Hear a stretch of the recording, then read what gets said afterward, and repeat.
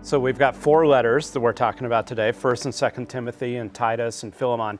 And together these are known as the pastoral letters.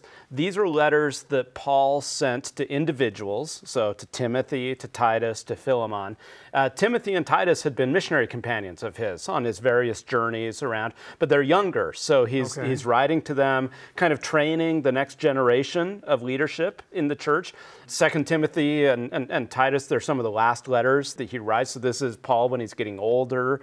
So there's a lot in here of instructions to them of how to run the church, how to train leaders within the church, but then also warnings about some of the dangers that they should look out for as the church develops in this new generation and looking forward to the future as well.